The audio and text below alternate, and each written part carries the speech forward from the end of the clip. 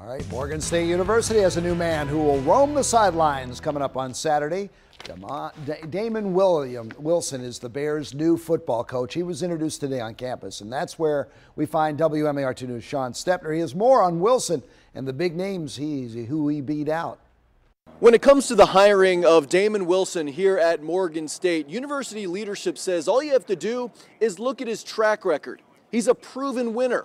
That's why he's the new head football coach of the Bears. Wilson introduced Friday as the program's 23rd head coach. He comes to Morgan after 13 years at Division II Bowie State, the last 3 leading the Bulldogs to conference championships. I think the timing was right. Morgan has a rich history from an academic standpoint, as well as football. Athletically, there are some real great years here, or a lot of great years, I should say, here, and I want to bring that back.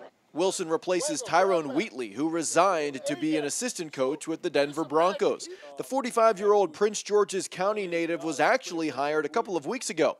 He's been busy since. I'm extremely excited. I can't sleep at night just putting pieces together because the guys I've met so far, man, they've been outstanding. What do you think of the roster? I think it's some pieces there.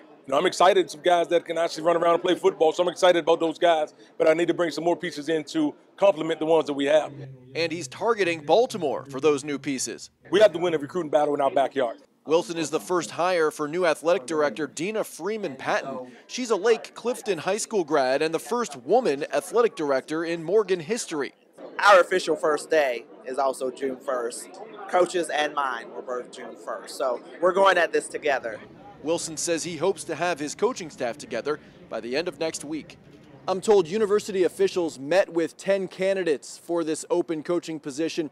2 of the men Wilson beat out, former Ravens and Pro Football Hall of Famers, Ray Lewis and Ed Reed. At Morgan State, Sean Stepner, WMAR2 News.